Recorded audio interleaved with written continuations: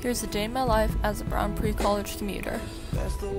So I start my day off by waking up at 7 and brushing my teeth before heading downstairs and having some breakfast. Today's breakfast is granola and yogurt. Then I head down to Nelson Fitness Center to hit the gym real quick. And then I head to the Rockefeller Library to do some studying.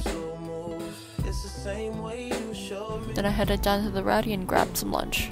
Today I got pizza. My first class is at 12:15, which is my creative writing class. And that day we had a field trip at 1:30 to the RISD Museum. And my second class is at 3:30, which is our brandings and graphics design.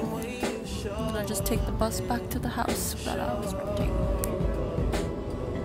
Then at around 7 I had some dinner. Then I do some homework, watch some TV, and then I head on to bed.